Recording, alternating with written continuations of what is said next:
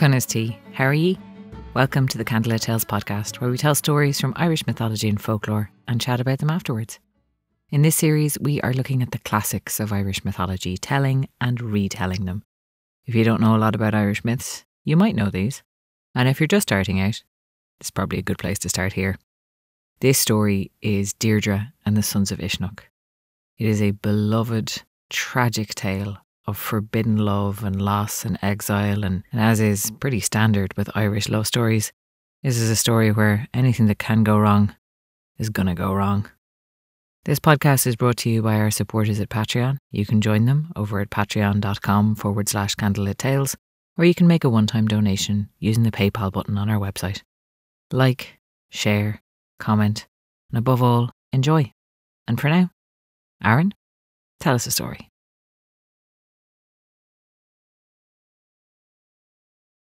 Deirdre of the Sorrows, one of the three sorrowful tales of Irish mythology.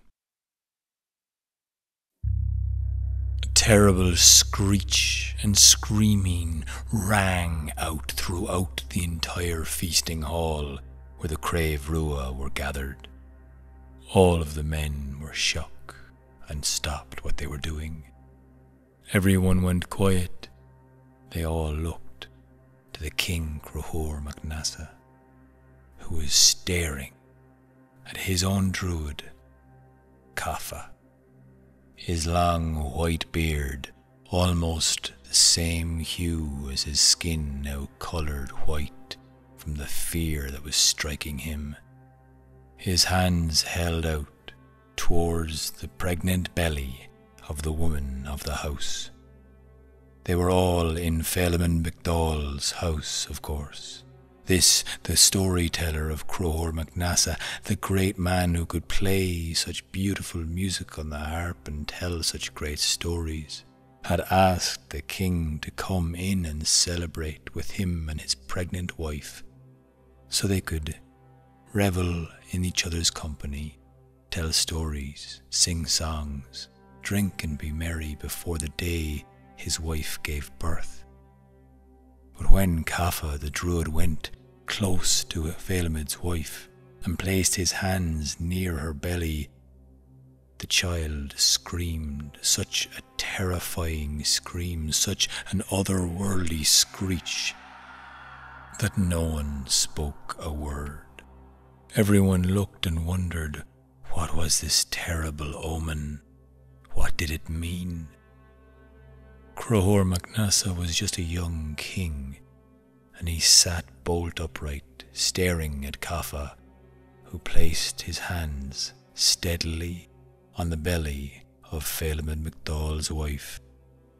His eyes rolled back in his head then, and suddenly he spoke with a clarity that they knew he was seeing through the other eye, his second sight. His eyes widened, only the whites showing as he rolled up into the back of his head with his eyes wide, and he spoke. This child will be called Deirdre. Her beauty will be unparalleled, and the fighting for her hand will cause such a rift through the Crave Rua it will split it in two, and more blood will flow out the halls of Aon than are beating in the hearts of the men and women listening in this room tonight. When Cafa fell back then, they all were shook. Staring at coercion, some men took out their swords, some took daggers, some demanded the child be cut out of the woman's belly there and then. If the destruction of the Crave Rua would come true, and this, the prophecy that Cafa was giving them, well, they only had one thing to do. It was clear to any one of them. Fergus MacRoy stood behind the young king. Fergus, who had previously been the King of Ulster, was quite glad now that he did not have to decide what it was they should do. His wife, Nessa, Niesa the not-so-gentle one, had in some ways tricked him out of his kingship. While he was still king, you see, he had asked for her hand in marriage. She, the not-gentle one, had had a very difficult life full of vengeance. But she had found Kapha and had a prophecy that she would give birth to a king, and so she only wanted her son to be king.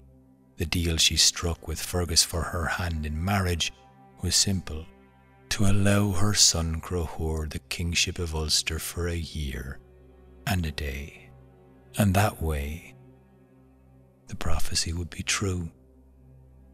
Fergus didn't rely on the fact that this woman had a sharp cunning and an edge that he did not see coming, and so during that year she guided and advised her son on exactly what he needed to do.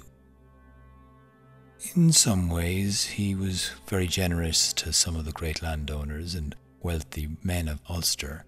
In other ways he was very kind and not so kind to some of the women, men and other ones in the province then, equally distributing and sometimes not so equally distributing the wealth, stealing from the rich and giving to those that were poorer.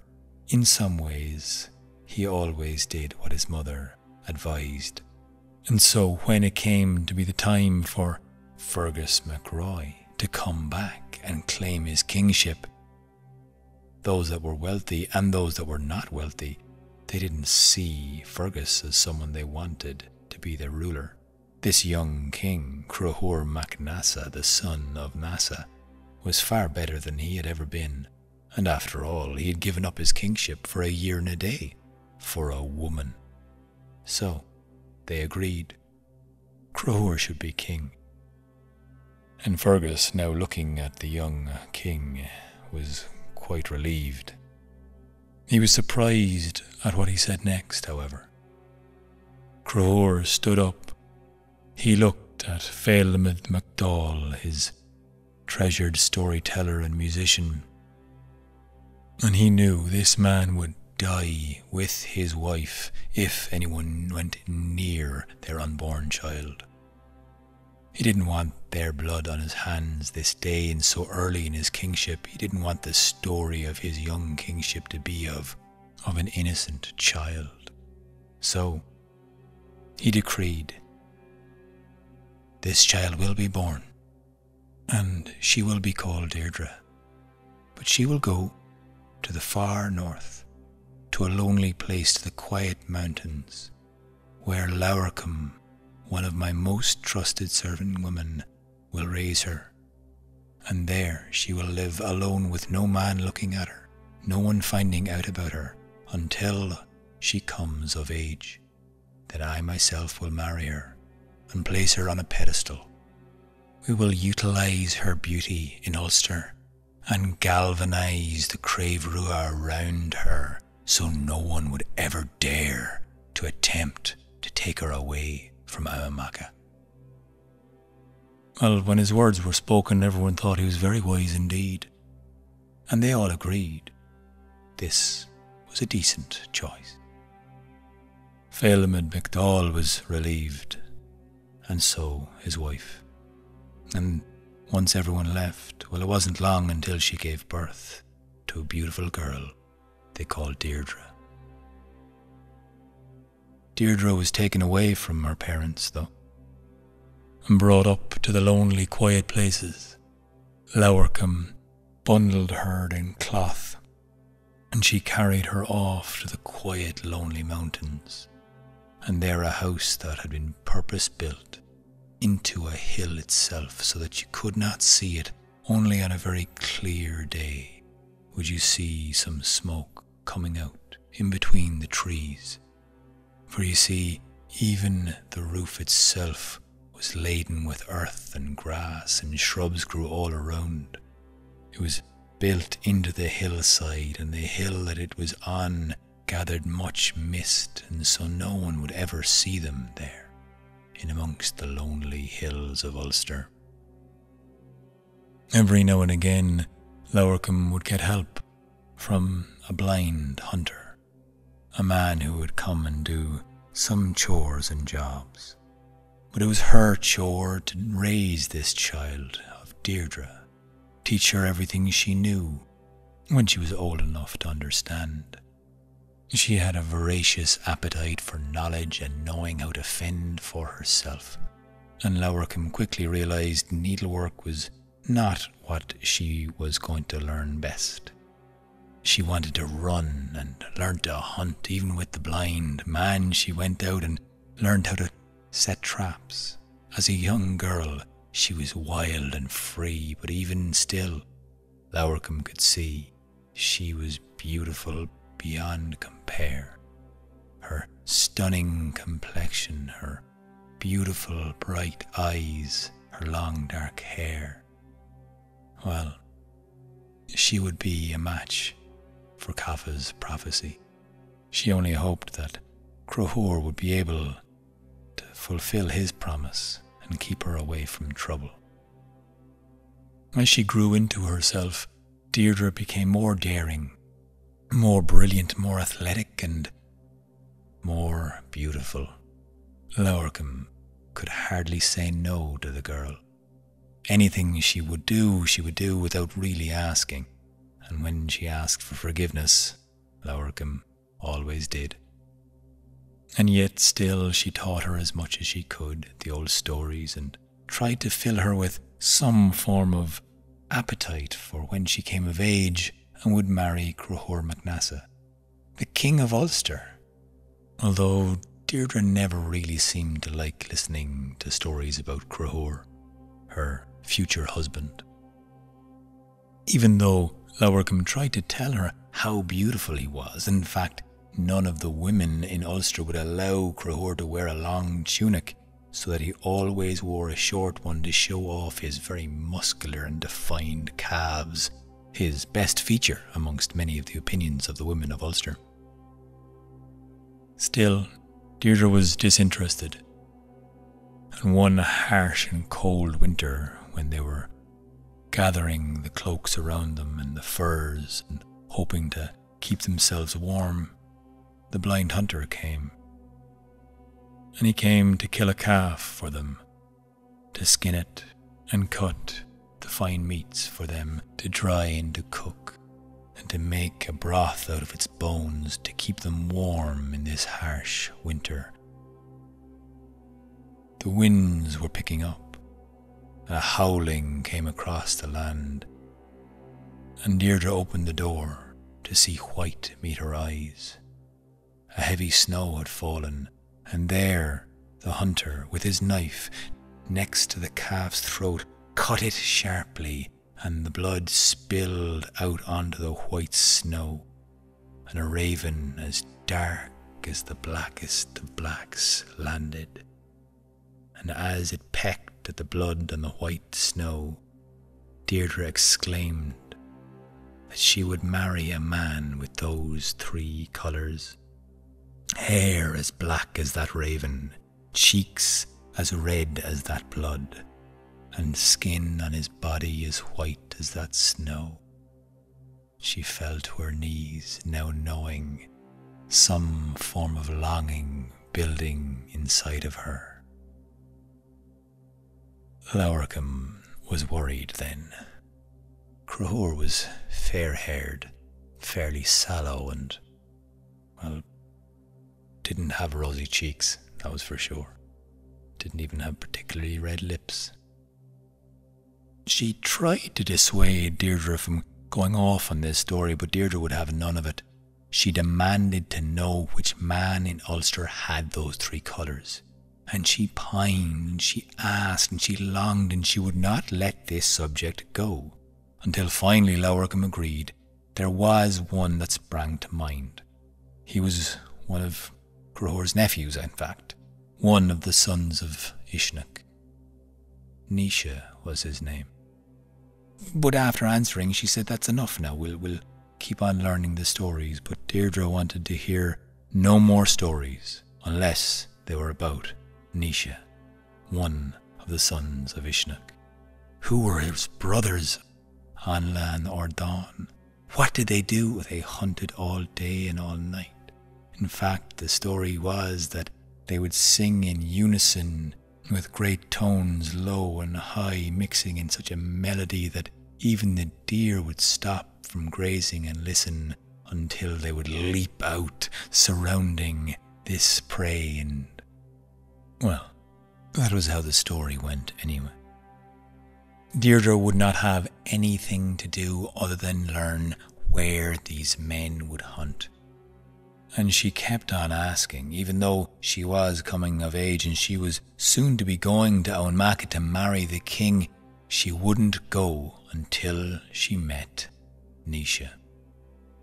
Lowercombe knew this was a bad idea, but she was so fond of her beautiful Deirdre, who was, in all extents and purposes, her daughter, really.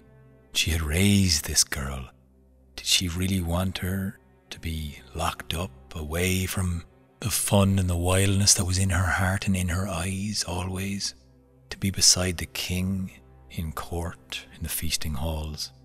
She couldn't really see it.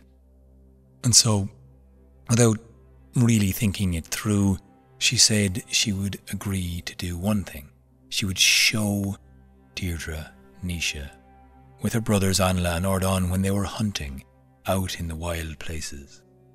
So when she went on a missive into town, and she spread a rumour and got the message across to the sons of Uisneach that there was great hunting up in a particular valley by the particular trees that her cottage was particularly placed in. Very quiet, very undisturbed. Soon enough, they heard an enchanting noise, the song of the sons of Uisneach coming over the hills, and sure enough, it was them. And so Lowercombe brought Deirdre to the quiet glen, and she said they must stay and hide behind the great trees, as the birch and the oak, they were so wide now that they could easily disguise themselves looking between the leaves. But as soon as Deirdre laid eyes on Naoise with his shockingly dark black hair, as dark and black as the raven, his pale white skin and his rosy cheeks, while her heart leapt to her chest, she jumped out in front of him. Lowercombe looked away.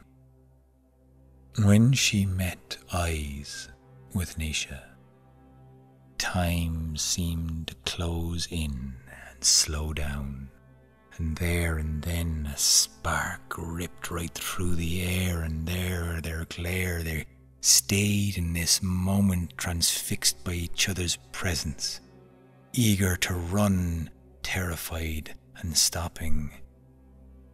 Eventually, words came to Naoise's mouth, although they weren't the most elegant of words, and he was beginning to realise who this woman of the wild woods must be with her stunning beauty. He had heard the stories. He knew who she must be. "Fair is the heifer that stands before me," he said. Her response was maybe not as you would expect. "The heifers grow very strong when there is no bull around to tame them," she said. Naoise, wondering how to respond to that, coughed slightly. "I hear the greatest heifer in all the province and strongest among all is destined to tame you one day." Deirdre looked down and looked back up, a cheeky grin on her lips, and she said that she would prefer to choose between two bulls, and a younger, stronger, more powerful bull that she saw before her would be her choice. Well, they had been getting step by step closer to each other as this over and back went, and soon they were close enough to place a hand on each other. Just tentatively, she placed her hand on his chest, he placed his hand on her shoulder, and then her neck as she looked up, placed her other hand by his waist, and suddenly they embraced. Anla and Aron were watching, and they did not like the look of what they saw. They rolled their eyes and said, "Right, that's it." Because they knew their brother. They knew their brother very, very well, and when he found something he liked, he would do it no matter what.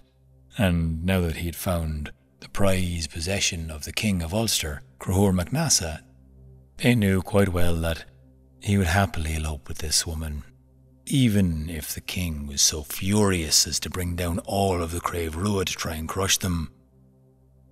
They decided there and then that they had better go with him.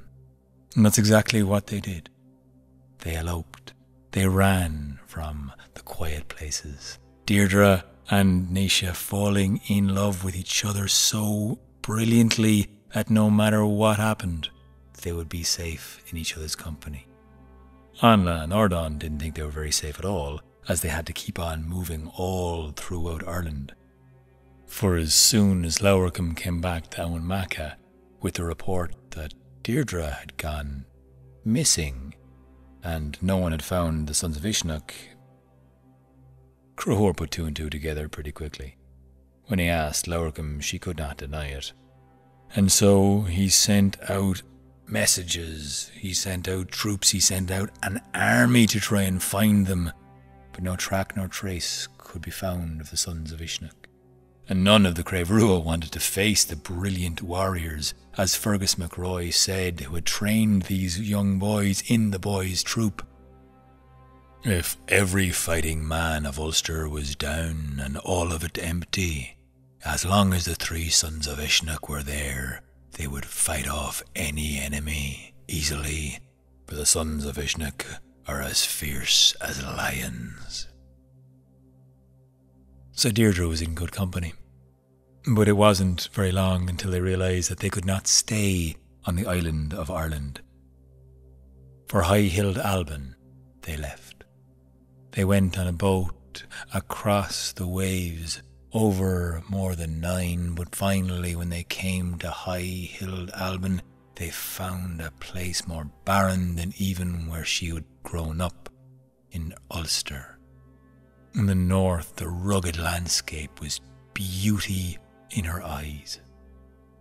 Towns and fortresses, castles and cities had nothing, no interest for her. She wanted to be in the wild places. And eventually, Naoise, Anla and Aron, they found a king in which they could offer their services to. And some say they were under the protection of this king near Loch Etive in North Strathclyde. And there the sons built a house for Deirdre, a fortress for her, Dún Dardul, Deirdre's fortress. They lived happily there, and for long times Deirdre would go out roaming in the landscape. She could hunt the wild game with the sons of Uisneach. They would offer their services to the king, all right, but they stayed hidden. They knew her beauty was too profound for anyone to ever come close. And so they stayed, but they fought many battles for the king, and they came back to Deirdre there, in her dun. And her life was isolated, but she was not lonely, as long as she had her Naoise to come home to her. She spent long days looking across the barren landscapes, the great lake, even venturing out to the sea. And they spent many years away, although sometimes there was a messenger from Ireland come to try and trick them back to Ulster. Always they were sent on their way, Cahor's tentacles spreading still to try and clutch her back. She knew she could not, though, and she begged Naoise to promise them to stay in High-Hilled Alban. And as the years went by, they had a daughter, Eamh, and a son, Gaire, and their life was happy until a messenger from the king followed the sons of Uisneach back to this house out of curiosity, wondering where they would go all this time. and he peered through a window, and when he saw the look of this woman, the stunning beauty, well, her face flushed to be gazed upon in such a way, and she looked out the window then to see a man scurrying and running off. She felt strangely betrayed, and stranger still to have that look of lust placed on her, when before she had felt her rosy cheeks flush when she had met Nisha. That was a look and a gaze that she had equalled in every inch. But now she had been subject to a man's gaze that lusted and longed for her for just being as beautiful as she was. It wasn't long until the king then started to place the sons of Ishnuk out in front of any battle, any skirmish, anything that was dangerous they would be sent out to do. And sure enough, they knew this messenger must have run back and told the king of this woman's beauty, so he may clutch and grasp and hold on to her, place her on a pedestal, and let all the people come and see him next to her. They now knew they had to go off, and they fled to an island on the sea, and they were there for a time. Not as happy as they had been, but still they were free. Deirdre had a terrible dream then. Dark clouds had gathered, the swooping and flapping of a terrible raven with black wings, and it landed on her table, and it went towards a pot of honey, and it pecked at it until its beak was dripping with all of this honey, and as it leapt to the air, that honey was dripping turned red, and blood, dark and sickly, dripped from its beak as it flew across the darkened sky.